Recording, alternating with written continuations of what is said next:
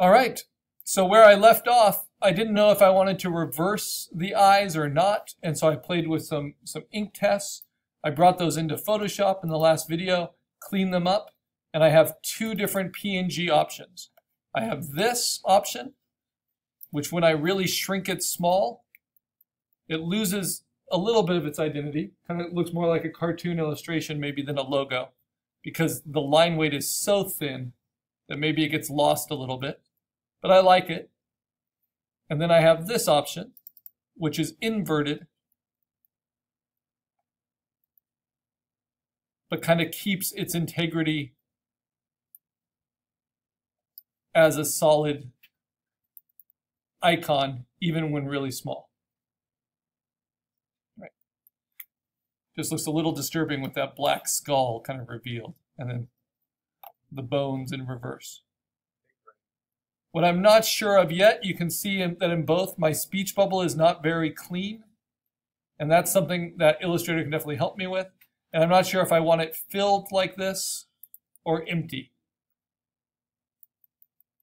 So those are things I can play with as well. So just like I brought in the sketch, what I can do is drag and drop these logo tests into Illustrator, and they'll open up in a new file, right? So you can't just drag them on as smart layers like you can in Photoshop, because these are raster and this is a vector program.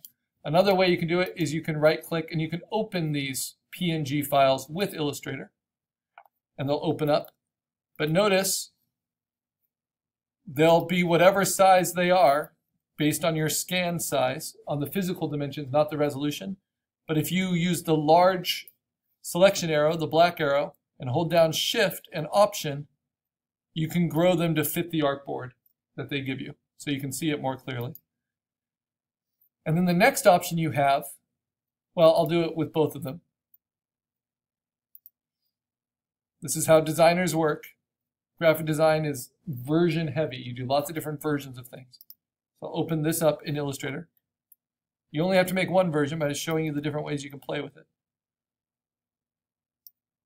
So you can see it clearly. And this is still, you see, a raster image. You see those pixels are now very big. So how do I get it to be clean, like these vector shapes of the eye that I'm drawing? And no matter how much you zoom in, they're perfectly clean. Well, we do what's called live tracing them. So this is not just a sketch that I will then build shapes on top of. This is something I can use to make shapes that I can then alter within Illustrator. And I call it vectorizing. But you basically, just like you did to resize it, you click on it with the large selection tool until you see the transform box around it. And we click on image trace as the option, but I'm going to do the drop down, and I want it to ignore all the white shapes and only make black shapes. So I go to silhouettes. I click on that. And right now it's just previewing it for me, but you see immediately how much it cleaned it up and smoothed it out. And now, just in the preview, you can see how those are now vectors. It's no longer my scan.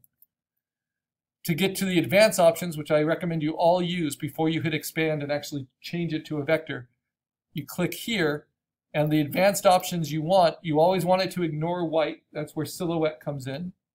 But if you use something else, like instead of silhouettes, you can use the black and white logo. That would make sense. But then you want to say ignore white.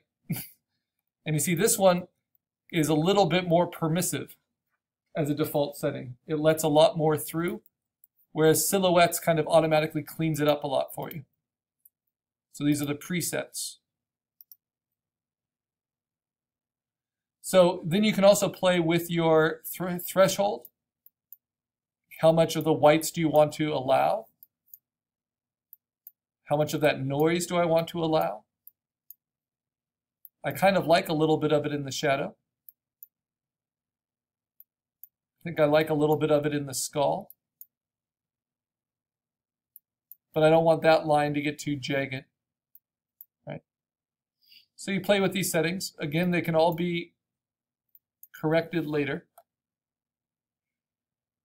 You can play with how many paths you want. In general, we want fewer paths in a logo design. Fewer paths means the fewer individual cutout shapes you need. And so all that does is it makes it so these aren't all broken up into tiny little paths. You see, that's no good. You want it nice and smooth. So I'll do a lower path count. Corners, if you have more corners, it allows for more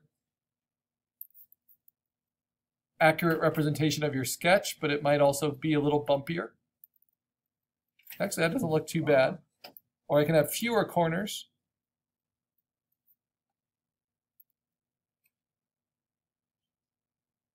And they're just different settings depending on your logo. What do you think looks best? I'll put it somewhere in the middle. And then noise, this will clean it up for you. Do I want a lot of noise? Do I want to allow individual paths that are 1 pixel or 3 pixels or bigger and give me that kind of woodblock tiled look, right? A lot of noise, or do I want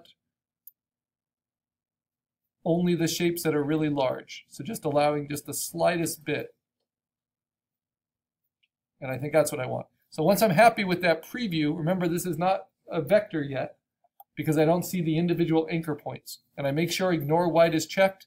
Then I can hit expand, and that will turn it into the vector with the anchor points when I use the small selection tool.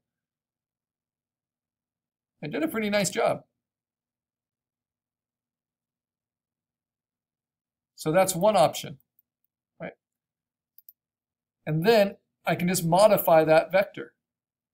So for instance, if I want to clean up the speech bubble, I'll have to work it from both the inside and the outside. But I can play with the curves here. I can move the bubble out, and then I can play with the outside of it.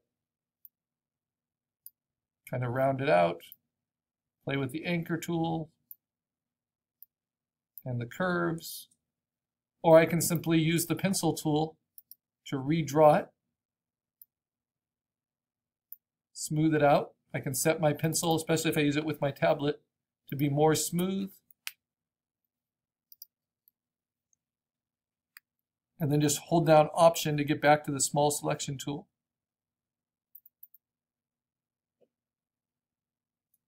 And I always have to start and end on the path if I want to redraw instead of creating a new path.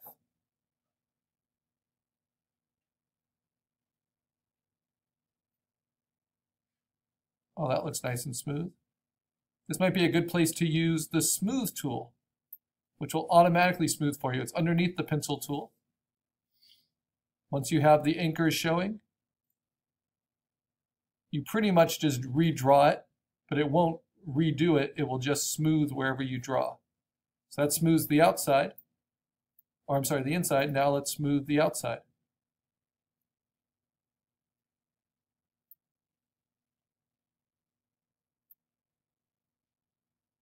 Yeah, much better. It kind of just averages everything, but sometimes it can do too much. And so Command Z will get you back. And then sometimes you just got to go right to the anchor point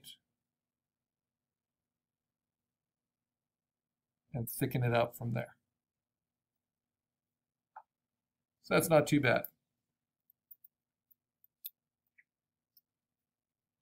Okay, the other thing, because this is a silhouette, there are only black shapes. I didn't save any white shapes. So it's not a bad idea to actually select everything with your large selection tool and then move it off the artboard onto the gray. So you can really see that. Because a logo needs to be versatile and work on different backgrounds. And that way I could even see, oh, I like this little highlight here. I could use the pencil tool to open that up. Again, you use the small selection tools so you see the anchor points, and then I use the pencil tool and I can redraw this and change that cutout shape. Right? And then I can hit Command Z and see if I liked it or not. And then if I wanted to create a cutout, like I wanted that kind of shape cut out here, I would use the eraser tool, which I can double click on and set at whatever size I want. And I can make it pressure sensitive.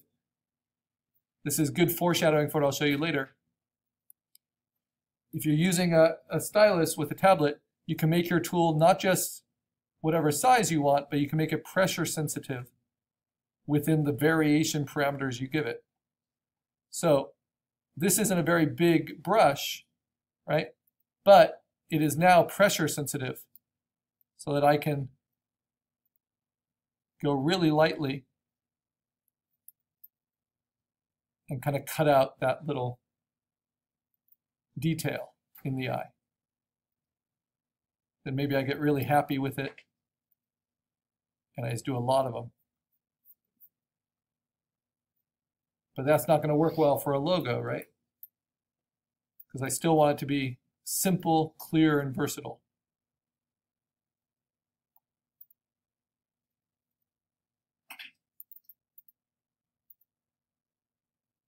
So I think I can get away with that. Maybe I can get away with an extra one back here. No, that gives me the wrong texture. I can cut a few more from the shadow. But I love the variety of thick to thin that I can get with the tablet. Yeah, so I like that. Okay, so this is one logo solution.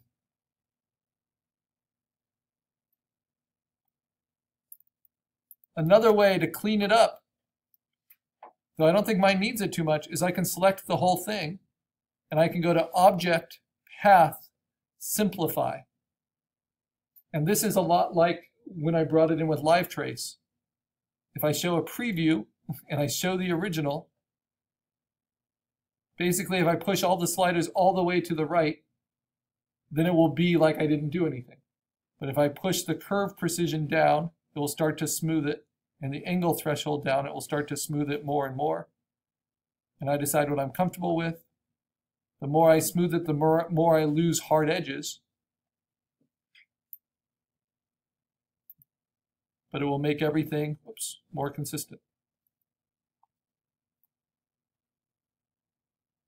So the difference between that and that. And if you can't tell the difference, go with the one that's more simplified. It's more averaged across. It means everything will be a little smoother. Now, if I choose this as my final one and I get really picky, then I want to go into the individual design and clean up everything. Because this is a logo. And logo designers get paid not to have any flaws in their work. That's a lot to ask from a Digital 1 student, right? But you can see how this is kind of a perfectionist dream, that we can go in and redraw any anchor and smooth it out. Any shape, any little variation should be intentional.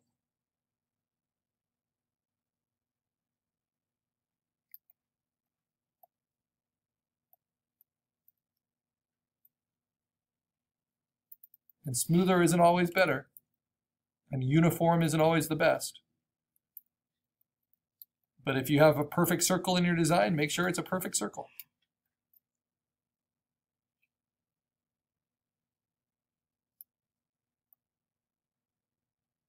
You don't want these little kind of notches, which are still artifacts from live tracing. I want this to read maybe a little bit more clearly like a bone.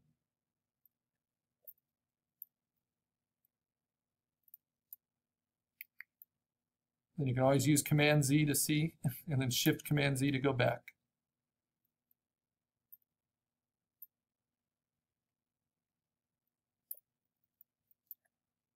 And then if I'm being really picky with this first option, I'm going to tighten up around the speech bubble just a little bit. Now this is all with filled paths. I'm not using any strokes. Right? Because I want that to look kind of like spit as well as a speech bubble upside down. So the haunting. And I think I am going to widen this up a little bit and then I'll be done.